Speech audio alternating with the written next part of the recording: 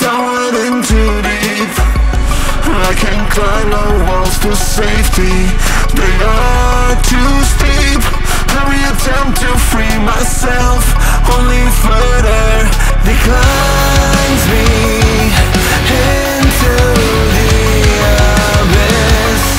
Now all that's left is hopeless eventuality of my own mortality. My own mortality. Feel the waves break on my skin.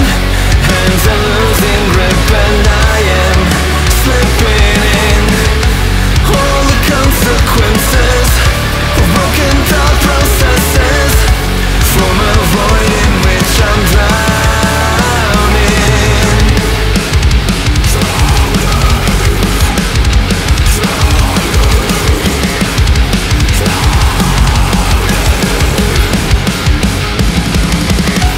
Time runs in a flat circle with bloody handprints and silent screams.